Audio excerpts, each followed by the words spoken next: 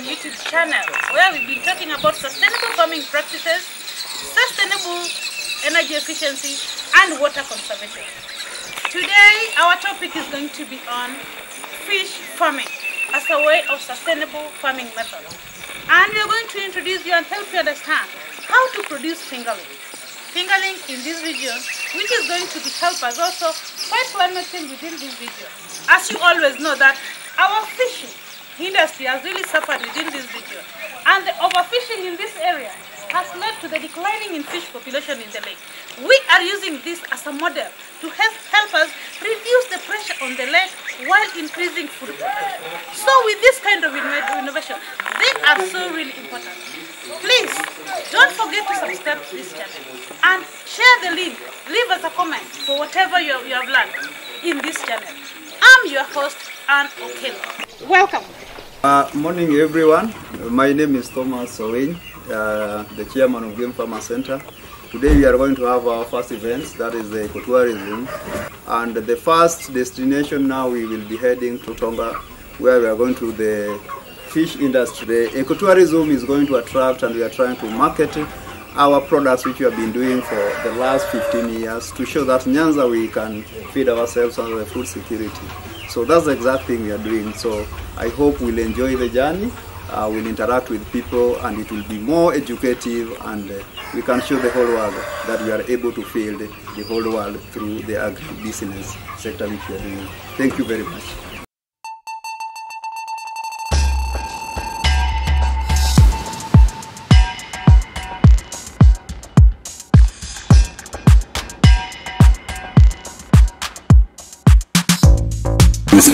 Mundi Bondo. So this is my home, and I work just outside my home. And we do a lot of things. You go to see. These 5 ponds, we are calling them nursing ponds. So these are where we keep the fingerlings which are ready for market, or I would say which have been sex reversed. Because when we get eggs from the ponds down there, we take them into the hatchery and give them hormones for 28 days. Once we've given them hormones for 28 days, then they actually, their sex reverses so that we have like 90% male. And that's what most farmers prefer, because as you know, males grow bigger and faster. They don't waste time carrying children. Yeah, so that is what we have here.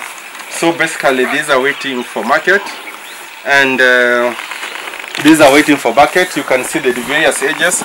We're actually selling these ones starting at 2 shillings per fingerling, and as they mature, as they grow older, which is just like wine, their prices appreciate. So the least you're selling is 2 shillings, and the maximum we've ever sold is 10 shillings of fingerlings. You find the big ones are on that pond. So as they grow, they appreciate. So these ones, we are still doing sex reversal for the tilapia. So all these are tilapia except these ones here, which are catfish. As I told you, when we close them, you can see if you want to see. The inside, they are very tiny. We actually circulating this water. It goes, when it comes, it's filtered. This up here is filtered. It's actually going, it's being pumped, which comes here. Here there are a lot of biology, so I don't know what it's called. Someone designed for me. So it's being filtered here and comes back. Again, you're using a solar to just take it running.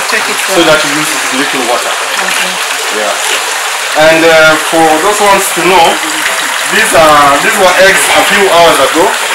So these ones, we got them from the mother.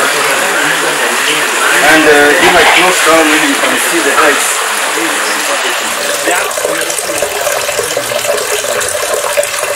So these are already, when in the morning they were just, all of them were eggs. But we keep them here and they hatch.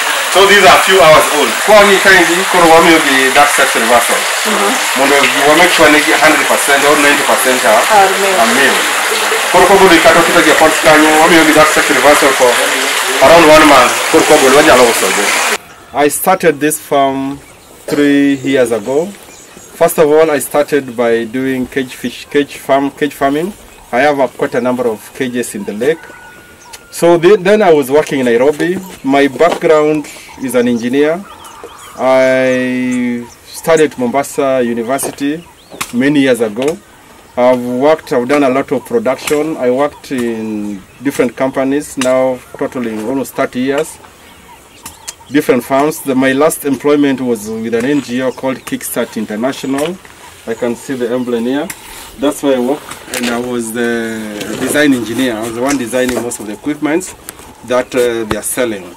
So I left 6 months ago to come and do my farming, which I had started. So I needed to come and create a difference, because I felt that there's a lot of opportunities in this part of the world. And my community generally are fish farmers. And as time goes, I could see that the fish stock in the lake was dwindling, was reducing with time. And these people never had an opportunity of what else to do when the fish is depleted. So I thought that with my knowledge, with my education, and the small finances I had, we were able to make a difference for people and create for my people an opportunity. So I started fish farming, and that's why I started learning. And I learned, yes, fish farming has potential and is an opportunity, but there was still a lot of bottleneck for good fish farming. Like there were no available feeds were not available, and when they are available, they are very, very expensive. Fingerlings, or what we call seeds, were not readily available as one would want to, because as I told you that for you to get fingerlings, there were very few hatcheries, and one had to go and book for several months before getting. So I felt there's an opportunity that we can create fingerlings so that fish farmers can easily access fingerlings for their cages. We can have feed so that the farmers can easily access feed, and as a community, as a people, we grow fish for our community, we create employment for our community, and we create food for our community, and also to allow the lake to have the natural fish. Because overfishing, if people don't farm fish, then that means everybody has to go to look for fish in the lake, and that will not allow fish to grow. And as we know right now, there are not fish anymore in the lake, because 6 years ago there could be a lot of boats catching fish, but as you can see, there's actually nothing right now. So this is a big plus to the community, and we can see community really appreciating. Right now we've created employment. We have 18 people working with us. All of them are able to put food in their table, and we are growing. The potential is huge, and if I talk of obstacles, currently the biggest challenge for us now is power. Yeah, most of the things we are trying to do, we are using solar, and you can know solar is actually the most effective, but it's actually very, very expensive.